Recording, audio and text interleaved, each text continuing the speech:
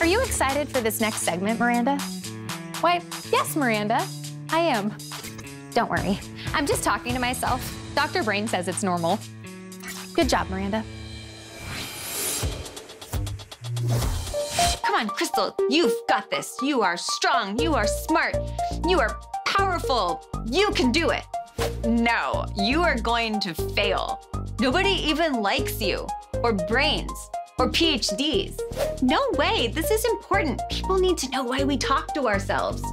Just intro the segment. Hi, I'm Dr. Brain. Okay, my real name is Crystal Dilworth, but I have a PhD in neuroscience, so it's just easier to call me Dr. Brain. So, I'm Dr. Brain! Do you ever talk yourself up before you do something new or scary? Does the voice in your head sound positive and supportive, or negative and mean? The way we talk to ourselves can influence the way we behave and how we perform the tasks we set out to do. Science has shown that self-talk focuses our attention, improves our motivation, and helps us regulate our emotions.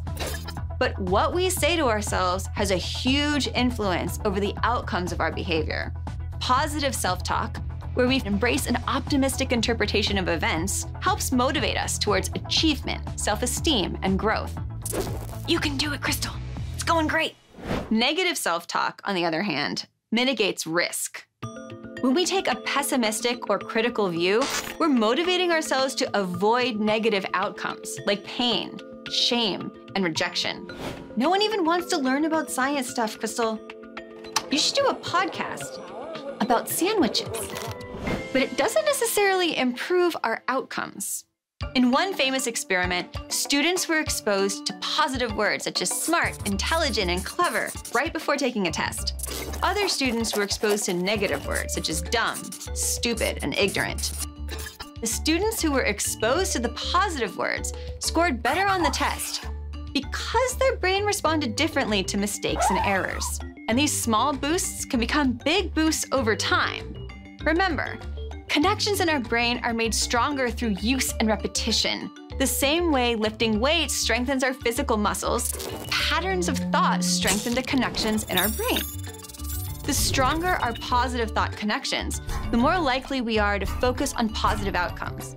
Positive, optimistic people have also been shown to be healthier, live longer, and be more successful. This may be due to the fact that they experience less stress, depression, and anxiety, and are able to see opportunities for growth instead of focusing on negative outcomes as fixed circumstances.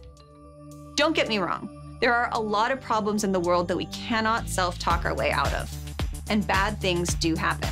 All emotions are information that your brain is giving you about your well-being, and they're all important.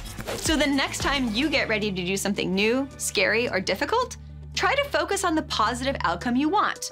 Remind yourself about all the wonderful things about you, the things that will help you achieve your goals, and you'll give yourself the best chance of success. Wow, she really nailed that. Yeah, I learned a lot. Well, I'm really glad we all had fun. Bye. If you're watching this, you must have really liked the video. Make sure you follow and subscribe, and check out these other videos that are even better. No, really. I've seen this one over 100 times.